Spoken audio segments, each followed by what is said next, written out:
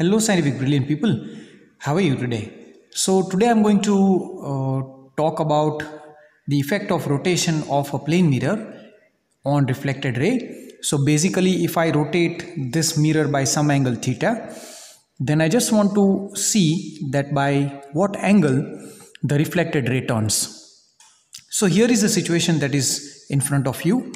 This is the incident ray, so I'm going to call it as I. This is my normal.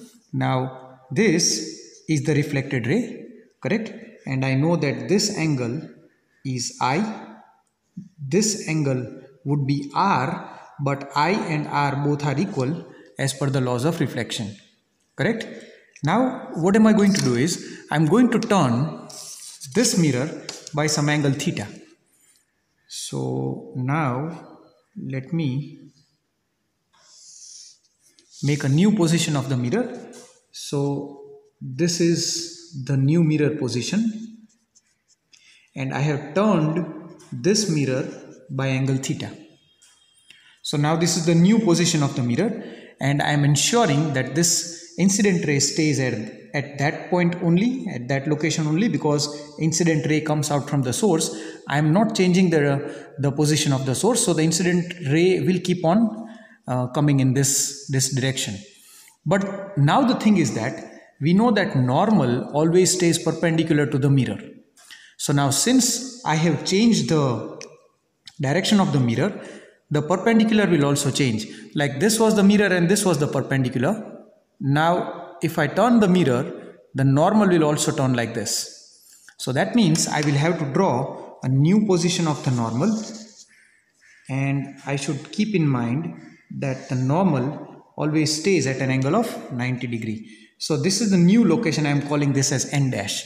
So that means the normal has shifted over here, and it is but obvious that this angle would also be theta. It is because, look at this small demonstration and you will understand it. These are the two marker pens. This is my plane mirror. This is the normal. So if this turns by 30 degree in the upward direction, this will also turn by 30 degree in this direction, like this, correct?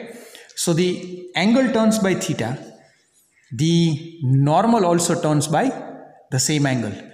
Now let's measure the new angle of incidence from the normal.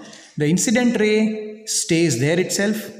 This is the new location of the normal, and as you can see that this angle is I, this angle is theta, so this angle is I plus theta. So now the new angle of incidence has increased by theta, so that means the new reflected ray should turn down, because earlier the angle of incidence was less, angle of reflection was less. Now if the angle of incidence has increased, so the angle of reflection must also increase, and the angle of reflection should be I plus theta from the normal. It is because the incident ray makes the same angle I plus theta which the reflected ray makes I plus same theta with the normal.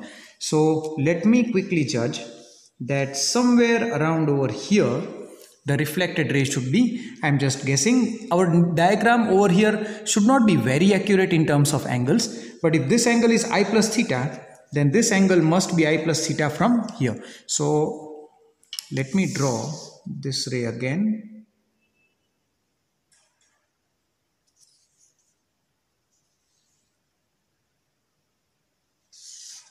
Like this.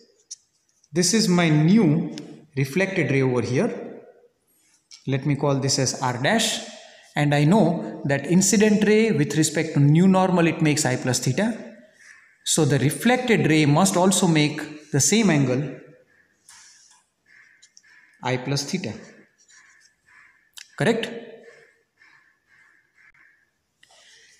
Now people, we know that this angle is I, actually it is R, but I and R are same. So if this is I, this whole angle, if this whole angle is I, because you look, this angle and this angle are same, this is theta, so that means this angle has to be I minus theta, correct? This angle is I, the same angle is I over here, this angle is theta, So whole angle I minus this angle theta is this I minus theta. I am interested in this angle, people, because this was my earlier reflected ray. Now this is my new location of reflected ray. So that means what is this angle?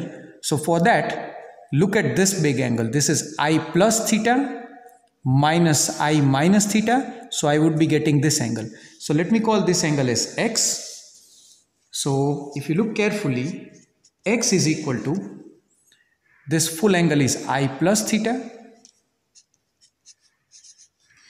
So if I subtract this angle from this whole angle, I will be getting this angle. So this is I plus theta minus I minus theta. If I open up the bracket, I plus theta minus I plus theta, these two gets cancelled. So my answer is 2 theta.